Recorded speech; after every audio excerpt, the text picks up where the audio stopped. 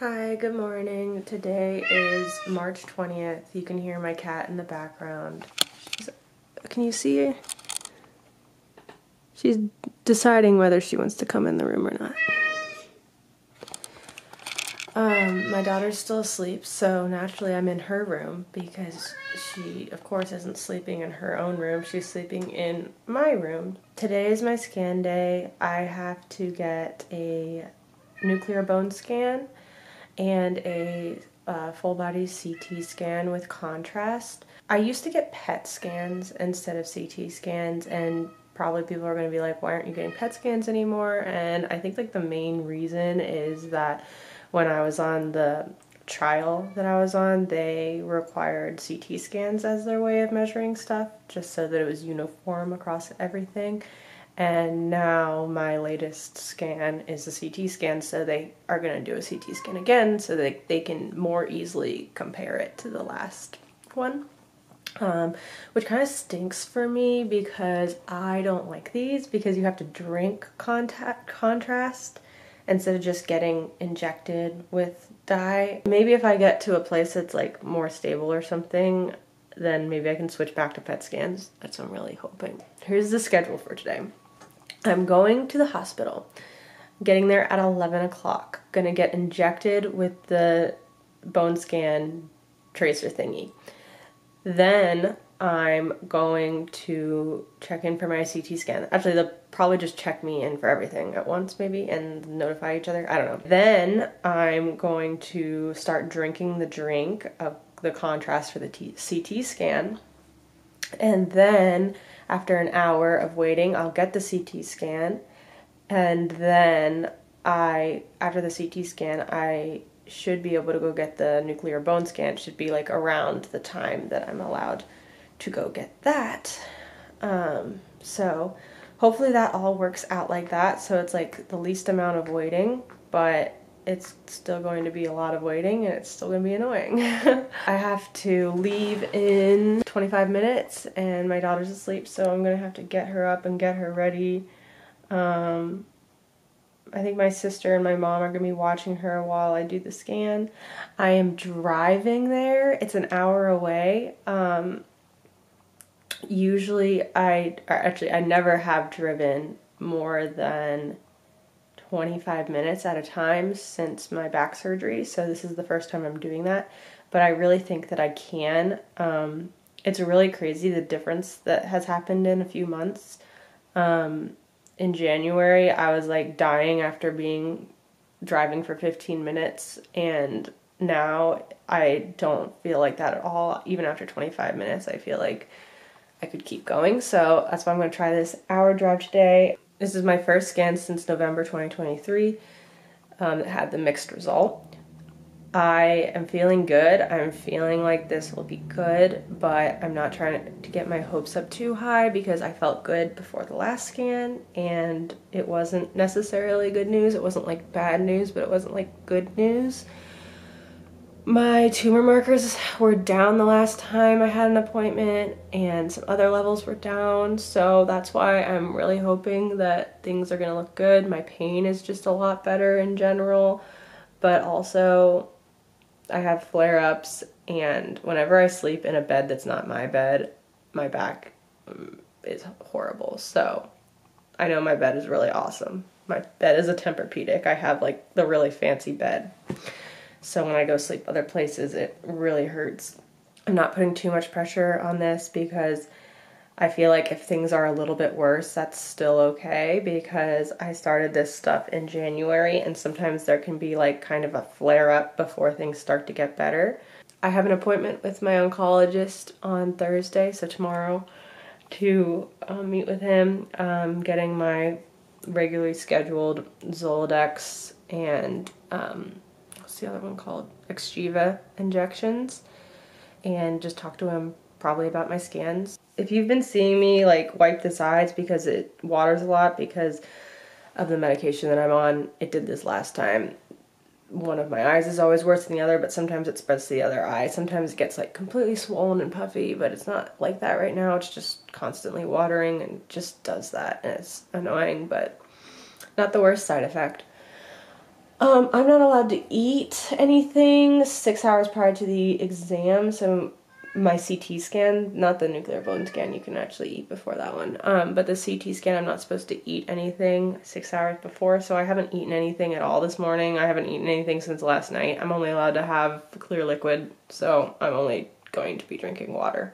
I have to leave in 15 minutes now, and I've just been sitting here, so I'm going to go get my daughter up because for some reason she's still not awake and it's 9:45. Ever since daylight savings, I have no idea when she's gonna wake up. Okay, so yeah, I'm gonna go get her up, get her ready, and then we're gonna go. Hey, are you gonna wake her up for me? She wake you up? Okay, we made it to the car, and I almost forgot to take my medicine, which would have been just, you know, it would have been good for me because then I would have gotten a break from my medicine, but it would have been dumb, so I'm glad I didn't. And yeah, now I've got baby in the back, and she's got a little book. She loves books, so I've just got books in the diaper bag to just keep giving her when she gets bored with other books. And that's how we do long drives. So, closing the garage door, and we're off to the hospital. Forgot to mention that we're gonna be listening to the same 6 Moana songs on repeat because those are all the good Moana songs that I have.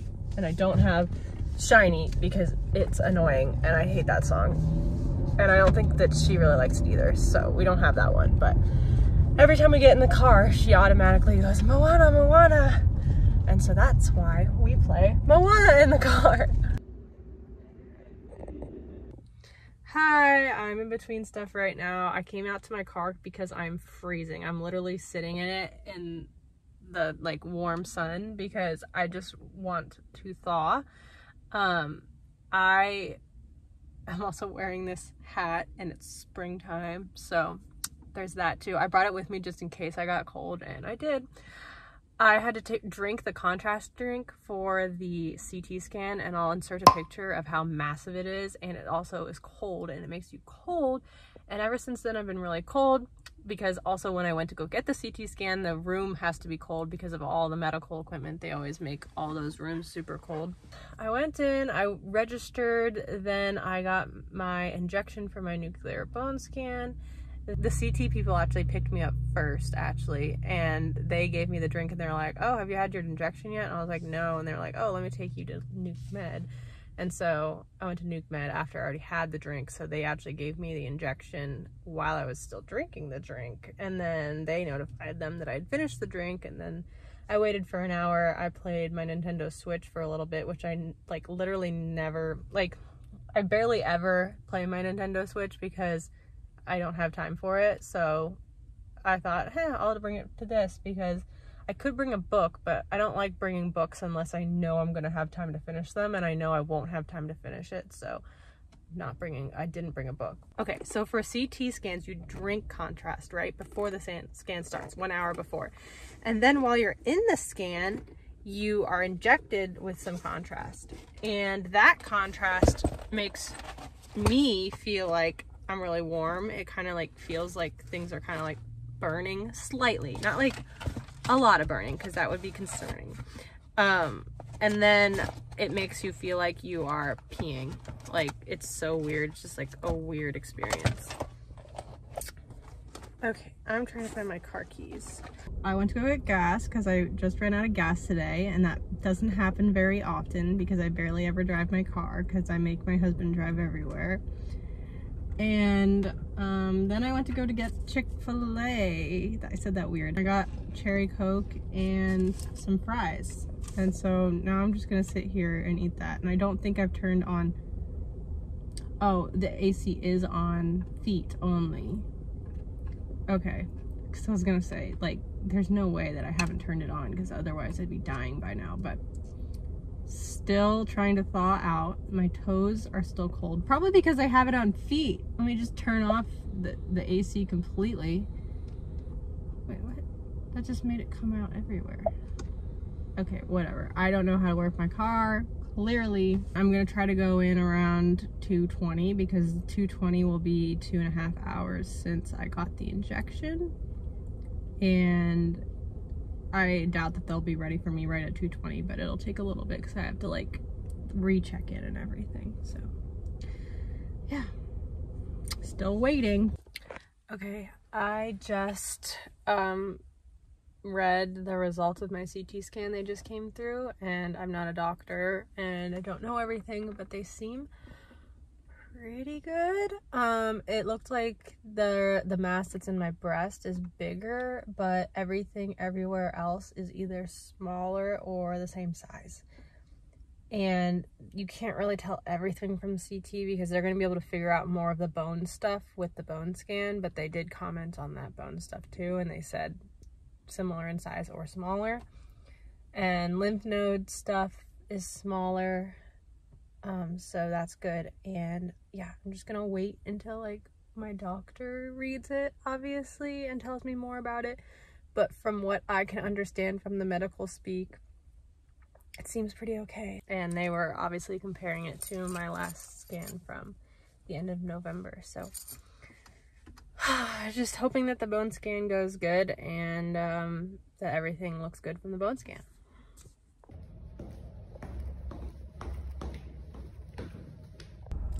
Okay, just finished the bone scan, and they took like extra pictures of my ribs and the side of my head, which they've never done before, so that doesn't make me feel like super good. Hello. Oh, hello. It is Friday morning, after my appointment with my oncologist on Thursday. I got my bone scan back. I'm not sure if I updated on that. The bone scan looked really good, and my oncologist said that everything looked really good on my scans except for the increase in size of the breast lump. He said at my last scan it was measuring 8 millimeters, and now it's measuring 17 millimeters. So that's a pretty big increase. So he's thinking of maybe doing a lumpectomy for me, but they're going to be discussing it at tumor board today. So I guess I'll know sometime today or next week if I'm going to be getting a lumpectomy to just take out the tumor. Because everything everywhere else in the body was looking really good. Everything was smaller or not there, or I guess like he told me that the bone stuff doesn't actually shrink, it just sclerosis happens, and that happened. Thank you so much for watching. Like this video if you want, subscribe to my channel if you want, and yeah, that's all. Bye. What'd you do? What'd you do? You just tripped a little? It's okay. You wanna come up?